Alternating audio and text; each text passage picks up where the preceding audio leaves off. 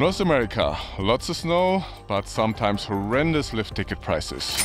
Europe, bit more affordable, but sometimes way too dry. If there only were a place that combined the best of both worlds. Well, you guessed it. Today we're taking a deeper look at skiing in the land of the rising sun. Welcome to Japan.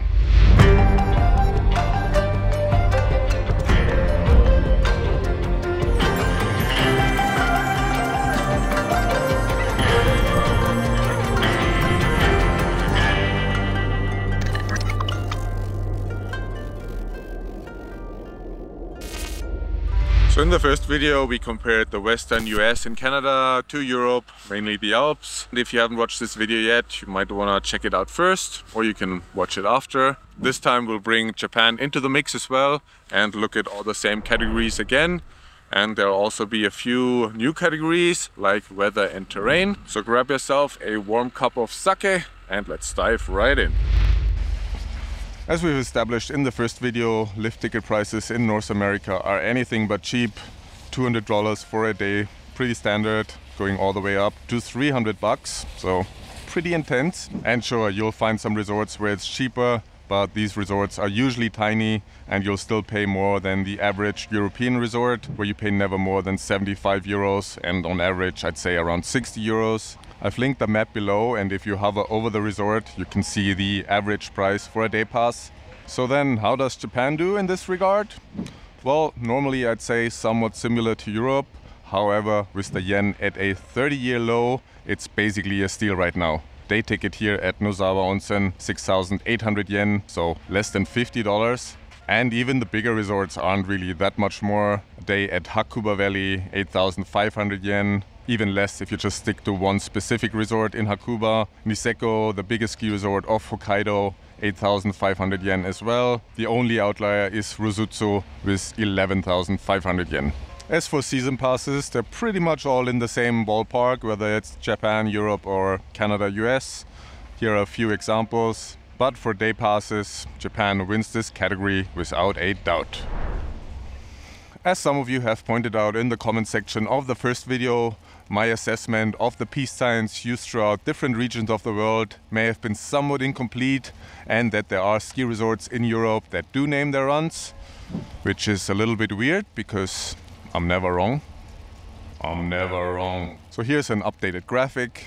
Japan is keeping it pretty simple, green, red and black circles. Only in Hakuba I've seen double blacks as well, but those are just ungroomed runs and not as steep as a double black in Whistler, let's say. And as for naming the runs, they do have names here, but they don't post those names like on the slopes like they do in North America. So I think the whole system in North America still best overall.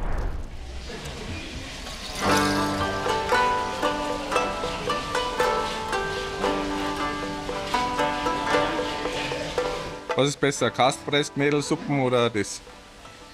Karstpress natürlich. Ramen sind auch gut. So when it comes to huts and restaurants in Japan, there's quite a big selection. There are bigger huts, there's smaller huts. Sometimes they're kind of like big halls and they're not super cozy. So you definitely won't find a super cozy hut like you would in Austria. But the food on the other hand, always delicious and really affordable. The other day in Nozawa Onsen, I paid like 14 bucks for my lunch, which was udon and tempura and beer. So yeah, really good. I take that over a schnitzel any day. And yeah, of course it's personal preference, whether you like pizza and burgers or schnitzel or Japanese food. Maybe Japanese food, it just isn't for you. But in any case, I find it's always very well executed here. There was only one time where I didn't like the food, where it was overpriced and not good. That was in Lotte Arai. But everywhere else, food was always great. And if you just want a quick snack on the go, you can just get a hot drink from one of Japan's many vending machines. Hot coffee and tea in here. Let's do some royal milk tea for just $1. Oh, nice and warm. So in the 80s, when Japan's economy was booming, around 800 resorts popped up all over the country.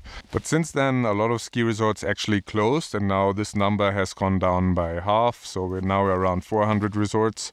And yeah, without the injection of new funds, We're stuck with the equipment from the 80s as well. This one is called a pizza box, a one-person chair, which you can see occasionally. They are particularly fun in stormy weather. But the most common chairlift you'll find in Japan is a two-person chair, so-called Roman's chair. And yeah, those things are really everywhere. And once in a while you might come across a gondola, but the gondola probably won't be very new either. And because the racks aren't really made for fat skis, you usually have to take them inside, which is always a fun Tetris. Jetzt musst du noch ein bisschen hoch. Ja, mal leicht bloß. Klar, Filmchen.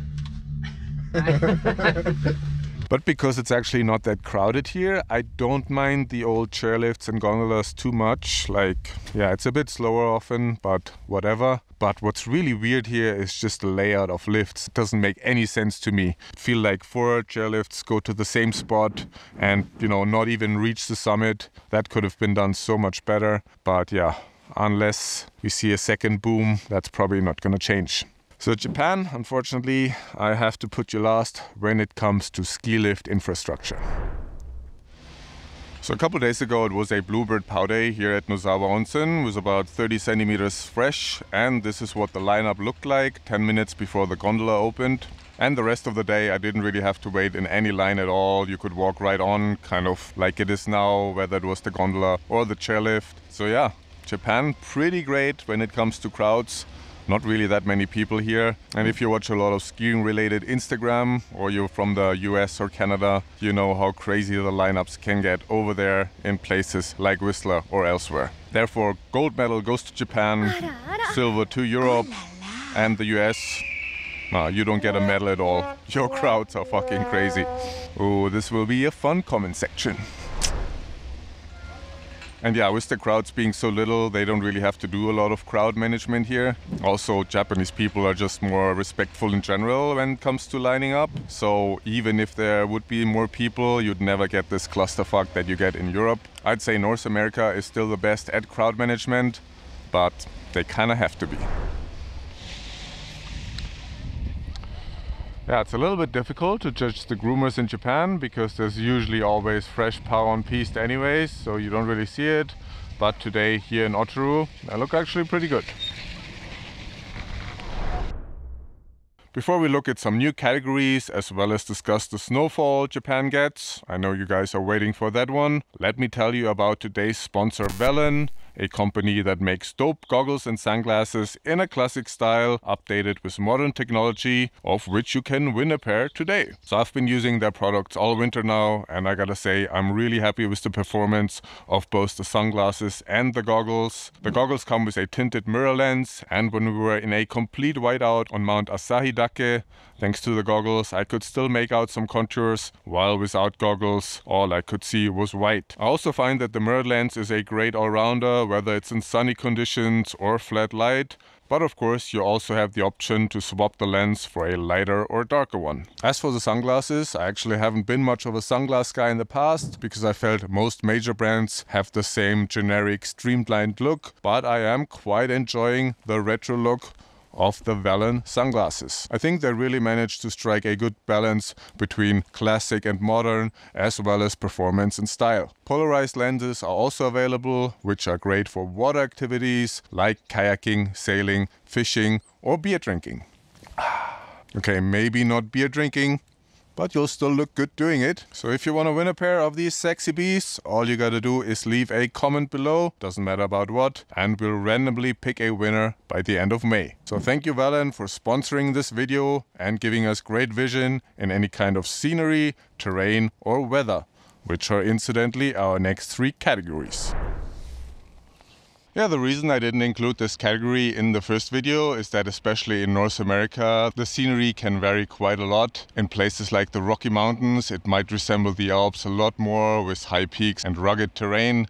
But if you go to places like New Mexico or even Montana, then it might look a lot different. The Alps are a lot more homogeneous in that sense. And another factor that plays a huge role is the tree line. Western Canada and the Alps are roughly the same, with the tree line at 2,200 meters. Down in Colorado in the Rockies it goes over 3,000 meters, which means that higher peaks will still have trees on them. In the Japanese Alps, the tree line sits at around 2,900 meters, which also means limited alpine terrain, lots of trees at the top.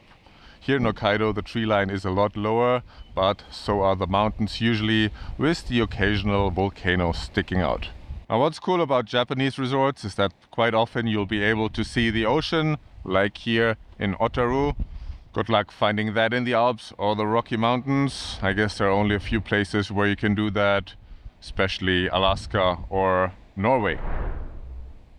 Now, because of the high tree line, it's a lot harder to find big mountain or even just steep skiing here in Japan, even though there are a few exceptions. Especially in Hokkaido, expect a lot of low to mid-angle tree skiing. So if big mountain and steep skiing is your only objective, then you might be better off in the Alps, the Rockies or BC coastal mountains, just to give a few examples. But if you enjoy tree skiing, pillows and lots of power, then you will have a blast in Japan. And if you want some steeper terrain, you can always hike up a volcano. And speaking of volcanoes, a lot of times ski resorts here are built on them, which means you should pay a little bit attention when you go out of bounds, because you might end up really far away from the base.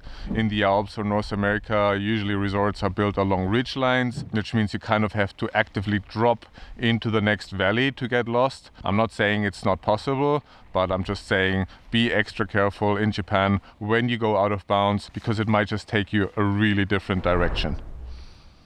And just like with the previous categories, it's a little bit hard to generalize, but I do want to point out that if you like skiing in sunny weather, maybe Japan is not the right place for you, especially up here in Hokkaido, where it often snows without end. Honshu gets a little bit more sun, so if you don't like storm riding so much, places like Hakuba or Nosawa Onsen might be more to your liking, but I'll do a separate video where I'll compare those two islands. Today we have some sunshine, but it's actually already late in the season and it's also really windy. Woo. So does Japan have the most snow of all ski resorts on the planet? Well, I'm not 100% sure, because when you look up a statistic, you might find Mount Baker at the very top. But to be honest, those statistics have to be taken with a grain of salt, because here I feel like they don't even measure all the snowfall they get at all the resorts. Like, it's actually hard to find data of like fresh snow and all that. And I feel in North America, they're kind of over eager to, you know, account for every snowflake they get. But yeah, I mean, fucking look at it. That's just here in the parking lot. And another thing that's important to consider is that the season in Japan is a lot shorter than in North America or Europe. So if you get 10 or 15 meters of snowfall here, it will be all within 2 months.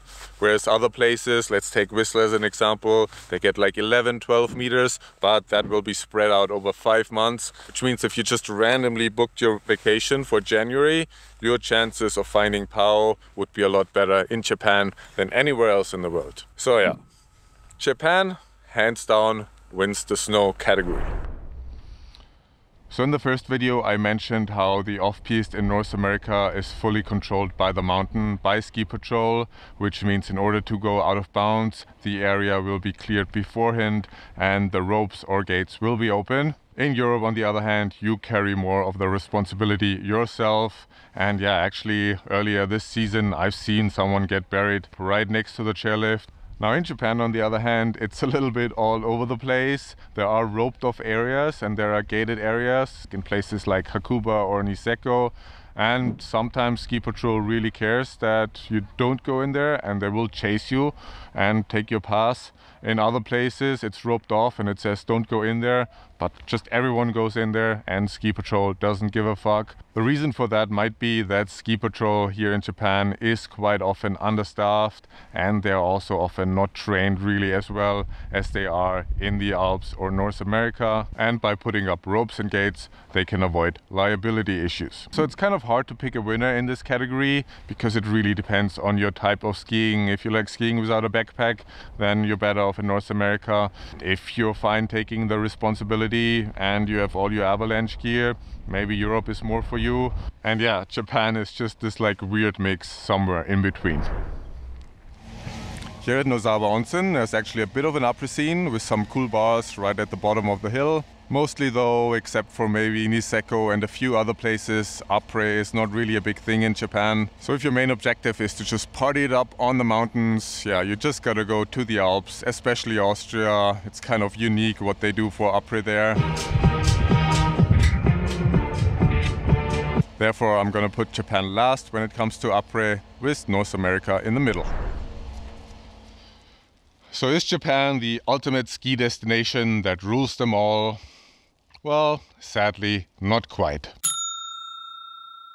Is it worth visiting? Fuck yeah. I mean, this country is amazing. Lots of snow, the food is great, it's affordable, people here are really kind and respectful. And yes, there's a language barrier because English isn't really widely spoken here, and good luck deciphering a Japanese food menu. But you know, I think that makes it even more special, more of an adventure to come here and immerse yourself in the culture of this fascinating country. Having thought about it quite a lot since the first comparison video I made a year ago, I gotta say that the Alps in a good snow year are really dope and overall quite unbeatable. I mean, call me biased all you want, but I think the prices in North America are just completely out of control. And even if you get an Epic or Icon Pass, you'll still be stuck with overpriced lunches, expensive accommodation, and quite often ridiculous lift lines. So even though I do want to explore more resorts in North America and Canada, I'm having a hard time recommending it to anyone based on cost alone. And if you need to plan your vacation far ahead of time, Japan is your best bet to reliably find lots of power. So come to Japan, eat ramen, eat sushi, bathe in an onsen, visit a temple, and enjoy a cold Japanese beer after skiing deep pow all day long. Thank you for watching. Until next time, kanpai.